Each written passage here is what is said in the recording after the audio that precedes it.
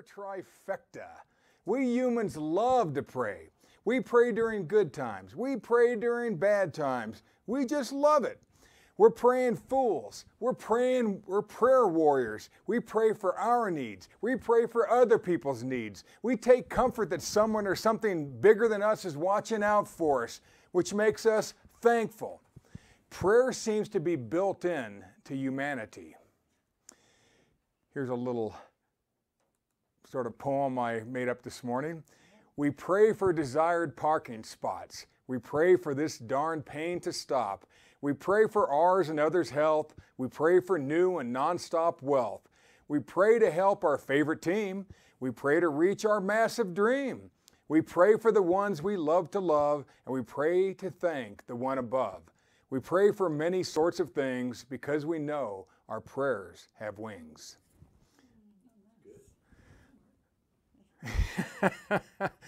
You know, some pray with grand and showy religious rituals. We've all seen it. They're kneeling down, they're standing up, they're laying down, their hands are going up, their hands are together, whatever. And other people just keep it simple. They keep it real. Some pray out loud, and some people prefer to keep it private. And there's not a culture or belief system on earth that doesn't have prayer, that doesn't utilize prayer. I don't care what religion. All of them pray to something. If you boil down all prayers, they typically revolve around three somethings. Three somethings. One, I need help with something. Two, someone else needs help with something. And three, we're just thankful to God for something. And pretty much all prayers will fit into one of those three. And those are what I call the prayer trifecta. Now in this teaching, we're gonna hit the trifecta within the trifecta. And then at one point, we're gonna hit the prayer trifecta within the prayer trifecta within the prayer trifecta. So it's a really cool section we're gonna go into. But before we get into that, I'm just gonna read you 1 Timothy 1:2 from the Voice. And it says, so first and foremost, I urge God's people to pray. They should make their request petitions and thanksgivings on behalf of all humanity. Make your request, your petitions and thanksgivings on behalf of all humanity. That's the same things. I need it for me, I want it for you, and I'm thankful to God. And that's a perfect prayer trifecta right there. A trifecta is correctly picking the top three winners. That's what a trifecta is. And, you know, in that we are a species that loves to pray and be prayed for, let's pray to win. If God's already supplied it, and we find ourselves praying for the same thing over and over and over every single day, then somehow we're not getting our prayers answered. See, let's master the art of prayer by picking our winners. And we're going to learn a lesson by Jesus Christ on how to pray and the attitude with which we pray. See, one prayer is for me, another prayer is for others, and finally we thank God. That's the perfect prayer trifecta. So a little history on prayer. If prayer is simply talking to God, then a conversation with God would be a prayer, right? You know, prayer should ultimately turn into a relationship, a communication, a fellowship, a communion, you know, with the Creator. I mean, if you knew you had perfect connection and communion with the person, the being that created this whole thing, would that give you a sense of power and being and purpose? Well, we are. See, the first prayer in the Bible was for self. And we talked about this last week. Adam responded to God's, "Where are you, Adam?" Or, "What path in life have you desired to take, Adam?" And Adam said, "I was afraid." That's the first prayer. I'm afraid. I don't know what path to take. I need help. And the last prayer in the Bible was for others. And the aged Apostle John, one of Jesus' most trusted men, he was pushing 100 by the time he wrote the book of Revelation. And he had just seen in his mind's eye, in his heart, and in a sense, he lived through the incredible revelation of the book of Revelation. It was so clear, so vivid, so amazing. It was as if he was actually there. He probably could even see himself at that day and time. And the Lord Jesus had just told him that he's coming back. And the final prayer in the Bible is, come back soon. Revelation 22. Come back soon. That's the final prayer in the Bible. So it's, I'm afraid to come back soon. And we're still waiting for that return of Christ. So now prayer persistence. And we're going to see how Jesus taught prayer. And watch for the prayer trifecta, this trio of amazing things. Jesus was totally into prayer because he was totally into God, totally into helping others, and he totally knew God took care of him. So go to Luke chapter 11. Go to Luke chapter 11, and we're going to start in verse 1, and I'm going to read this from the Voice. Now, you got to remember, Jesus was perfect. He was perfect in every single way, yet he was a prayer animal. He was totally into it. So here it is, verse 1. Another time Jesus was praying, and when he had finished, one of his disciples approached him. Now, he must have been off by himself a little ways praying, getting some me and God time. And probably the only time, that was probably the only time that his disciples ever left him alone. They were a chatty bunch, those disciples. And so now the disciple says, Teacher, would you teach us your way of prayer? John taught his disciples his way of prayer, and we're hoping you'll do the same. No pressure, Jesus. But a lot of us have been followers of your cousin, John the Baptist. And we left him to follow you. In fact, he suggested that we leave him and follow you. He spent his whole life getting ready for you. And so here we are. Now, John had a style of prayer, and it was so different than the religious leaders, and we like it. He taught us how to do that stuff. But now we see that you're getting some crazy results that we never saw with John. We want to know more about your style of prayer, Jesus. How about you teaching us your way of praying? Jesus said, okay, sit down. And just so you know, there's no record of John the Baptist ever praying in the Bible. But he had to have had a style or they wouldn't have said that. And so his prayer style must have been notable. It must have had panicky or flair. It must have connected with people. John's prayer must have gotten results as well. So when you need help, who do you go to pray for you, typically? Do you go to somebody you know loves you? Typically, right? Ideally. Do you go to somebody who you know is going to remember to pray for you if you ask them? You ever had somebody ask you to pray for them and then they call you up and they go, thank you for praying while I was in that surgery, and you go, you're welcome. Well, there's some people who never do that. They remember all the time. I think of my wife as like that. You ask her to pray, she will pray until you tell her to stop. It's like calling off the dogs of prayer. You see, and you also know somebody has a proven track record of prayer and even getting results from prayer. Wouldn't that be somebody you want to go to? That's how Jesus was. He's a prayer animal. See, these disciples were no different. They wanted to learn to pray like the promised one. They wanted to learn to meditate like the Messiah. They wanted to learn to kill it in prayer like the Christ. Their problems would be iced if they could pray like the Christ.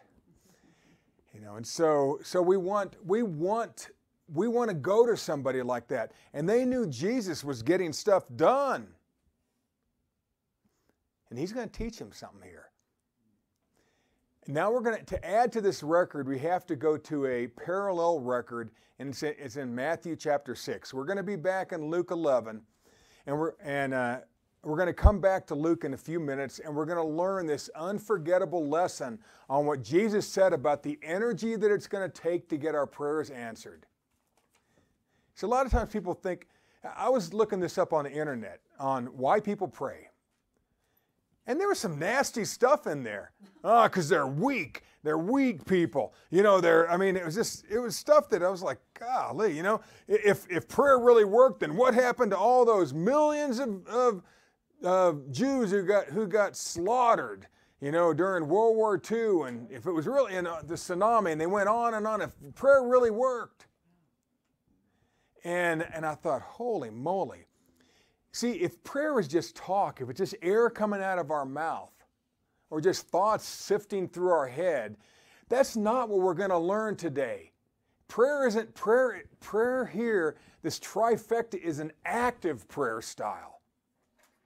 And I'll explain that in a few minutes. It'll make a lot of sense, but we have to go to Matthew first. And this is about. This is going to talk about the energy that Jesus said it's going to take to get our prayers answered. So Matthew 6, we're going to read 15 through 13, and I'm going to read it from the Message. Pray with simplicity. Verse 5. Matthew 6, verse 5. Okay. And when you come before God, don't turn that into a theatrical production either. All these people making a regular show out of their prayers, hoping for stardom. Do you think God sits in a box seat? Here's what I want you to do. Find a quiet, secluded place so you won't be tempted to role play before God. Just be there as simply and honestly as you can manage. The focus will shift from you to God, and you will begin to sense His grace. I love how they phrased it, just be there. Just be present when you pray. Never waste your time on mindless and memorized prayers. Be present and learn to shift your full attention from you to the Father, from you to the Creator. Put your full attention to the one you expect to answer your prayers. If we're just praying because it's a good thing to do with our spouse or our friend or whomever we're doing it with, and we do the same stuff all the time, what's that about? That's not what we're going to learn here today. You got to be present, got to be into it. See, that's the point that you're going to begin to sense God openly rewarding you, is how King James terms it. If you can be present in your prayers, you're going to begin to see God openly rewarding you. Now, verse 7 now. The world is so full of so-called prayer warriors who are prayer ignorant. They're full of formulas and programs and advice, peddling techniques, forgetting what you want from God. Don't fall for that nonsense. This is your Father you're dealing with, and He knows better than you what you need.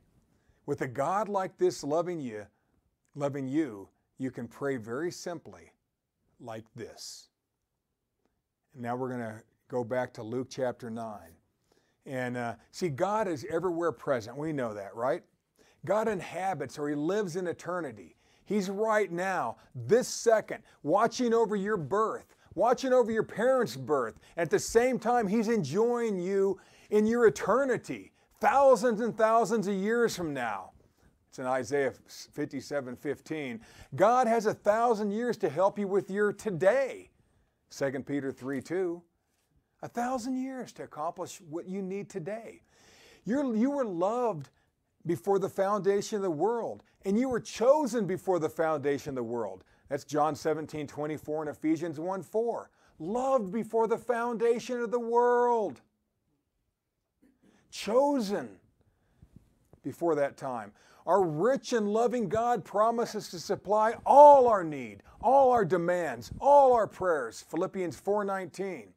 You know, any temptation you face will be nothing new, but God is faithful and He will not let you be tempted beyond what you can handle.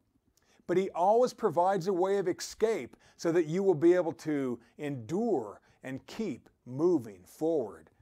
1 Corinthians 10:13 from the Voice. See, prayer is the world's greatest wireless connection. Unknown. You know, God knows better than us what we need. Can you envision it? Can you envision Him really supplying what you need? Do you notice His unlimited supply? That should be at the top of our mind. You are the richest of the richest of the rich kids. But it just gets trained out of us. It gets condemned out of us. Feared out of us. Like Adam, I'm afraid. I'm afraid. First prayer. Are you afraid? Are you afraid really to put God out there on a limb and demand it and expect it and to know? You know, do you believe it? See, the entire universe was created just for you, just for us. How big is it? It's enormous. Last week, they just discovered another planet they think is outside even the ring of Pluto that might be as big as Neptune. They've never noticed before. They can't see it, but they know it's there because of math.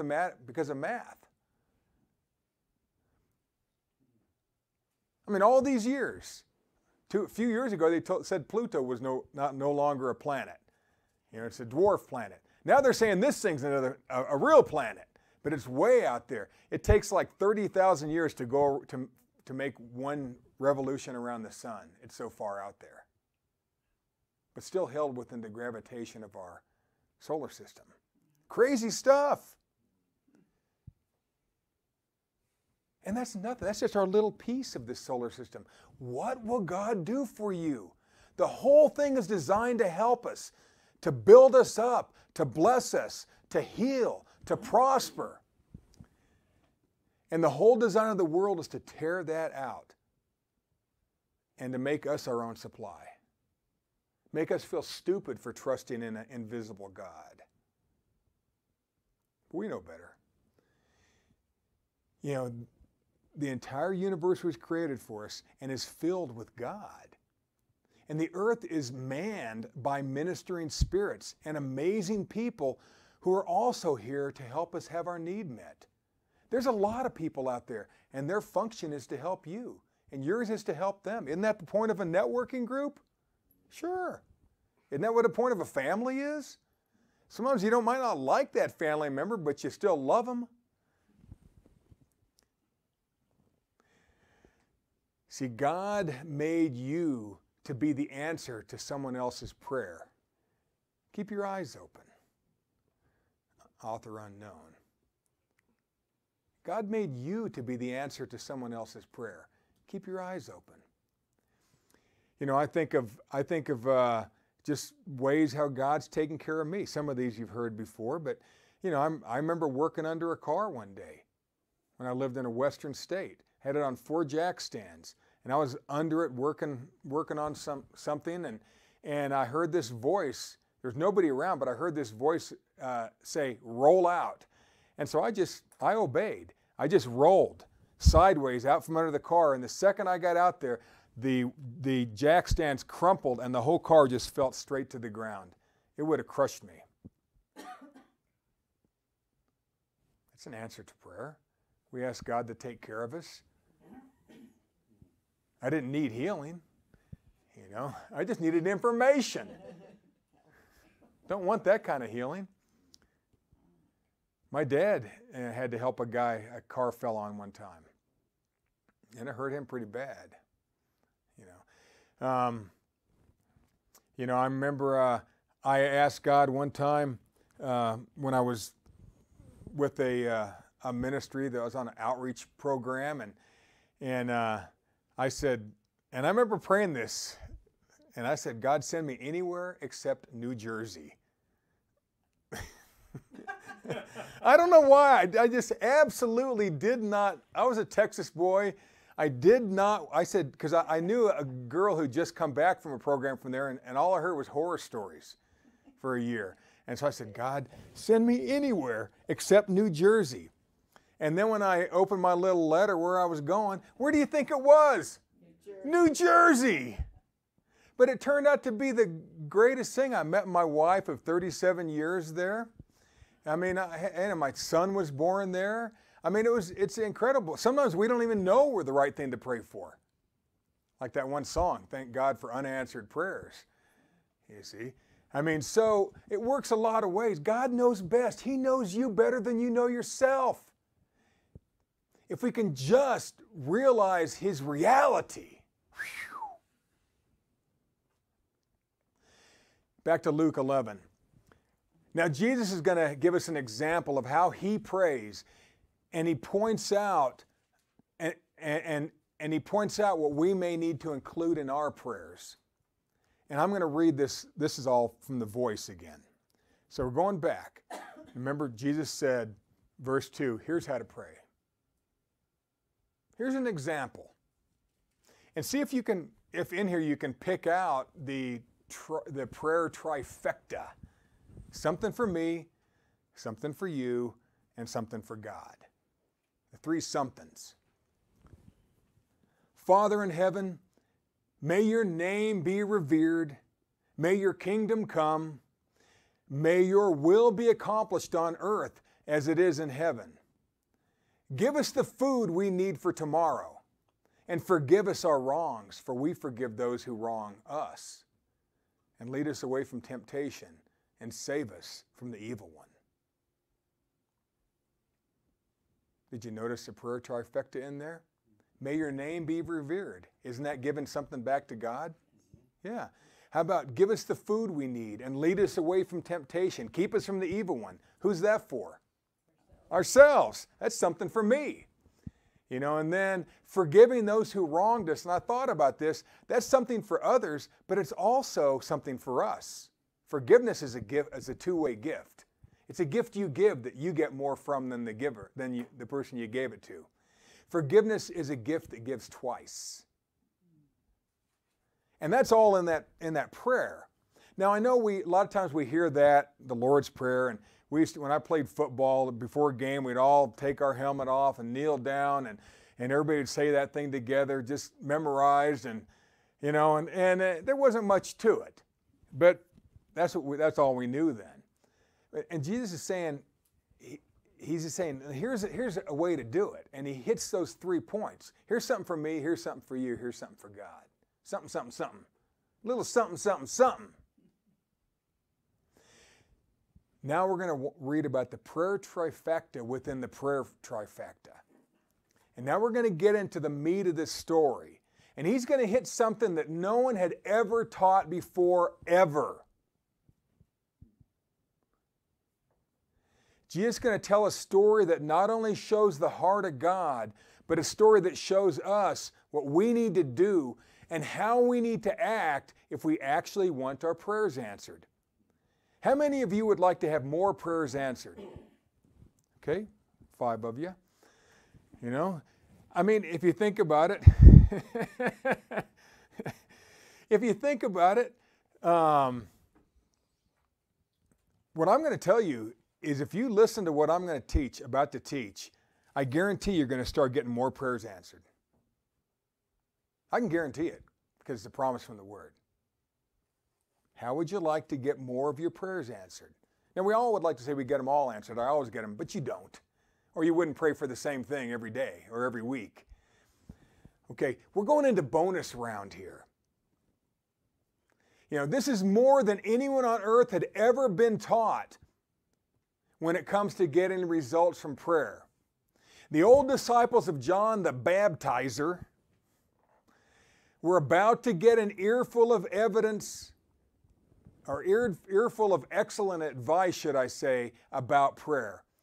This is your 3 horses. They're running down the stretch. Clop, clop, clop. They're moving. They're flying down that main stretch. They're out front. They're neck and neck. The crowd's on their feet. They're cheering. They're anticipating their horses winning. It's a trifecta. You picked them right, folks. If you understand and emulate the lesson in this prayer example, you'll receive a lot more from your prayers than you ever had before. You're going to experience more victories than you ever have before. This is the lesson Jesus was trying to teach these guys. You've seen them pray in the temple. It's just memorized stuff. You saw what John the Baptist did. He was good. He was great. But we're going to take it to a whole new level, folks. Now we're not just praying and expecting God to do everything. Now we're putting something back on you. Now I'm putting something back on you. Here's what you need to do. Okay, we know we got a little something for you, a little something for them, and a little something for God. But now we're talking about what you need to do. And in here we're going to enter the mind of God from a human perspective. From a perspective, he knew these John the Baptizer's buddies, how they would think, and how most people think about God. And the house here that we're going to talk about represents God. And the man inside that house is the prayer procurement center, or the supply center of God, or the, what is that word? The quartermaster of God. And so just think, so when we start reading this, think this house, this is how people think of God. But this is how you can break through that thought process. So verse 5, imagine that one of your friends comes over at midnight. He bangs on the door and shouts, "Friend, friend, will you lend me 3 loaves of bread? A friend of mine just showed up unexpectedly from a journey, and I don't have anything to feed him." Now, we all know you don't need to knock, and God never goes to sleep. But this is how he has to, this is an example Jesus uses so that people can understand the work it's going to take to get your own prayers answered at times. I remember when I lived in Japan, we visited a Shinto shrine. Shinto is like a Japanese version of Buddhism. And good people. But when we walked into this beautifully ornate building, red and gold leaf and just gorgeous, the person in front of us, a Japanese person, grabbed this big, thick rope, red rope with a knot at the end, and went bong, bong, and pulled that, and this big brass bell just bonged. And I remember asking somebody who spoke English, a guide that was with us, why do they do that? And they said, to wake up the gods. And you ever seen Japanese or certain Buddhists, where they clap their hands loud? They're waking up their God. That's what they're doing. So it's sort of it's hard for us to understand, but. And the Shintos, they don't pray, they pray for things that most people would call insignificant. It's usually stuff that they need. A little bit of something for me. And that's typically the prayers. Maybe something for somebody else. But it's not like praying to the God of eternity like we think.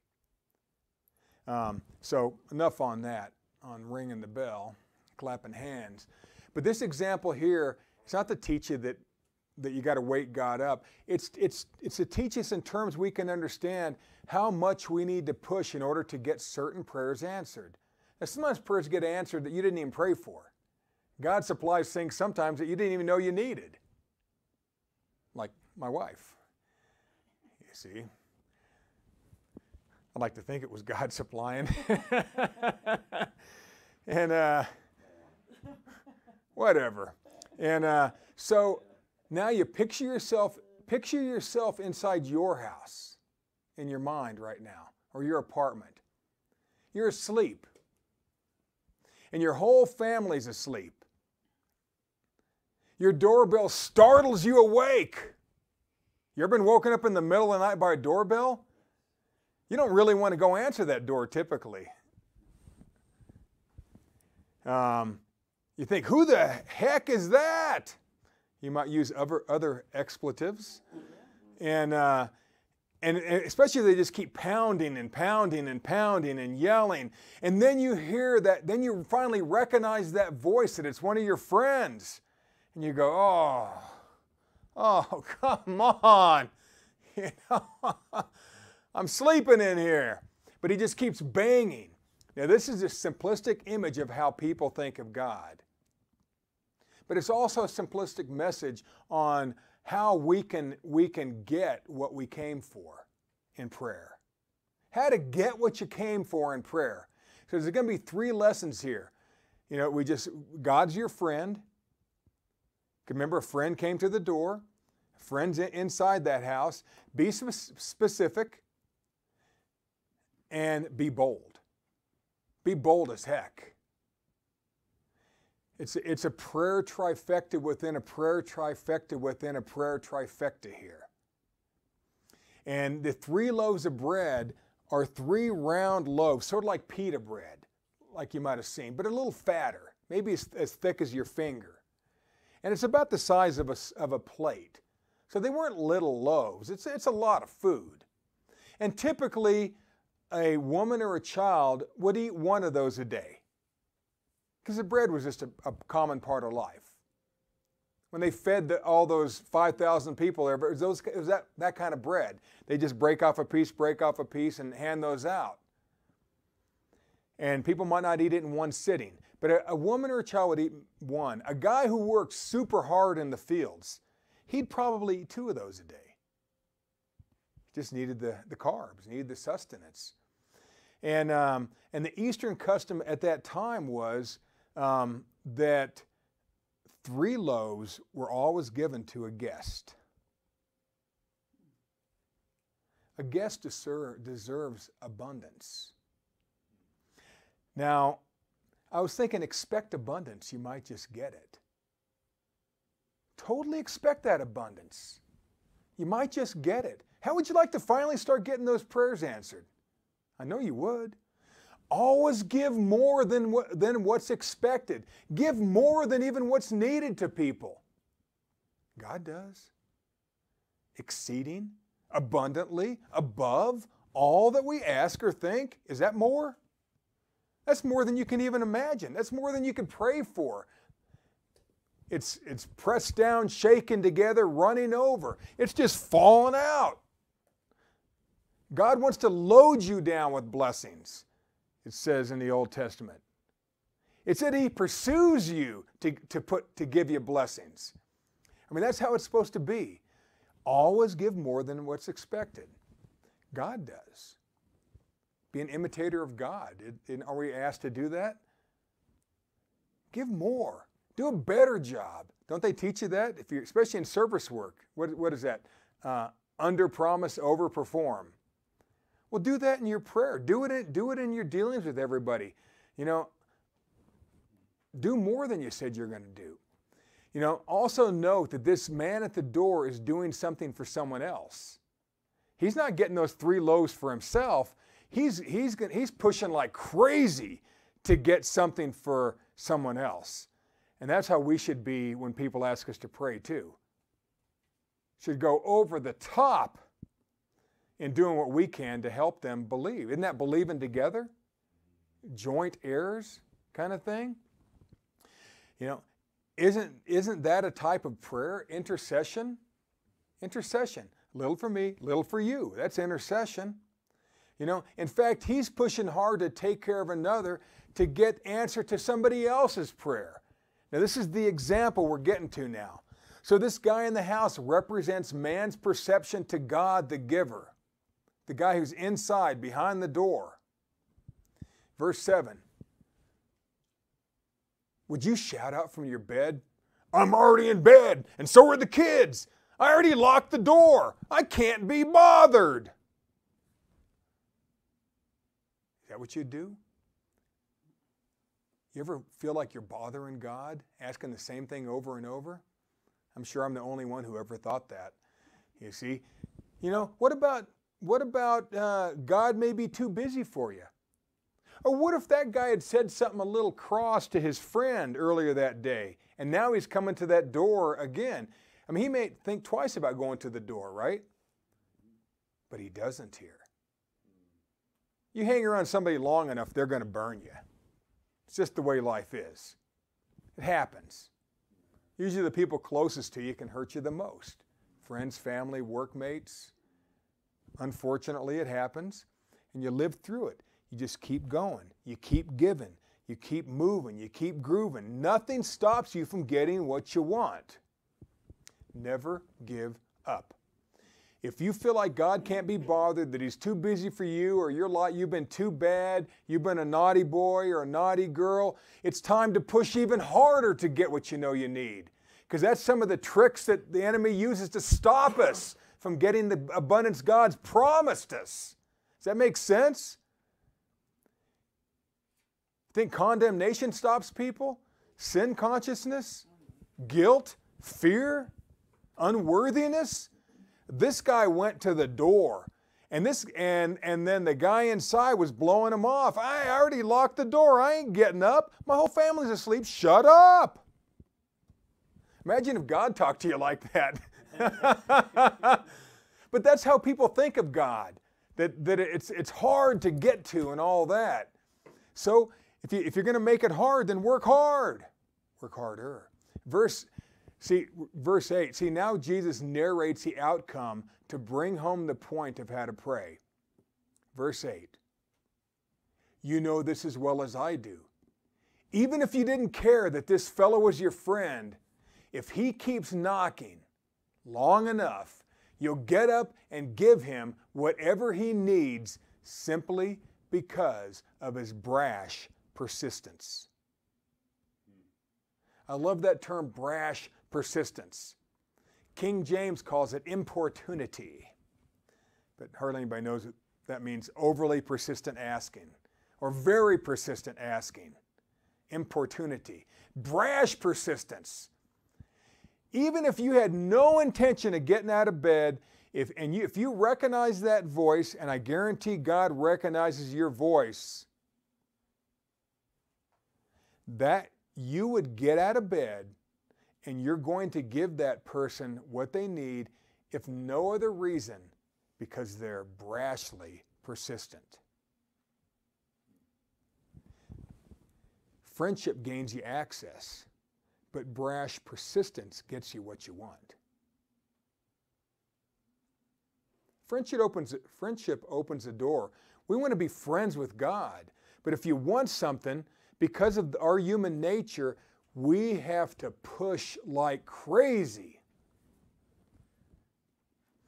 You know, this guy just keeps knocking and talking, knocking and talking, knocking and talking. And he will not give up until he gets the 3 loaves he knows beyond a shadow of a doubt that his friend has in his kitchen. He also knows that if he keeps knocking long enough and hard enough, his friend is going to get up and give him the bread, if for nothing else, to shut him up. Now, just think about that. Just pray so much. Just keep knocking, keep pursuing, keep asking until God just goes, okay, okay, and opens the doors and hands you what you want. Would you be happy? Yes! It's brash persistence, folks. That's the lesson here, part of the lesson. Keep pushing until you get what you came for. Never quit on your prayers. God never quits on you. Never quit on God. Verse 9, Jesus still talking. So listen, keep on asking, and you will receive. Keep on seeking, and you will find. Keep on knocking, and the door will be open for you. All who keep asking will receive. All who keep seeking will find, and doors will open to those who keep knocking. See, Jesus taught a lesson on the energy output that it takes at times to get our prayers answered. It's not just talk, folks. It's doing whatever you can within your power to try to get that prayer answered. You pray for more money, then find a way to go make more money. Do something. You need health, try to find a way. You still keep going to God, but you do your part. A lot of people give up on that stuff. You know, whatever you need. You want a friend? Then be more friendly. Try to make friends. You want a better person to work with? You need a new employee, a new employer? Figure it out. Push, push, push, push, knock, seek, ask. Boom, boom, boom, boom, boom, boom, boom, boom, boom, boom. That's a trifecta, the prayer trifecta. That's the trifecta within the trifecta. Remember, it's something for me, something for you, something a little bit for God. Then another thing is, know He's your friend. You know, a couple other things I mentioned there earlier. And then finally here, it's you keep asking, you keep knocking, you keep seeking. You see, Jesus taught a lesson on that energy output. See, the supply door is open to those who keep asking. The doors to what you need will open as you keep seeking. You'll find the doors. And then you just keep knocking. If you don't seem to be getting anywhere, you keep it up. You keep pushing, you keep pushing, you keep pushing until you get what you want. You have to be a participant in your own prayers. And I know people don't like to hear that. That's what Jesus is trying to teach them. Here's a different way to pray. Instead of just praying these memorized prayers, get out there and get busy. Try to answer your own prayers while God's answering them. He'll direct you. He'll guide you. He'll lead you. He'll throw the stuff down. But a lot of times, unless we're moving, we're not going to see anything. We're not going to see the open doors. So again, here are the keys Jesus taught these new disciples about getting their prayers answered.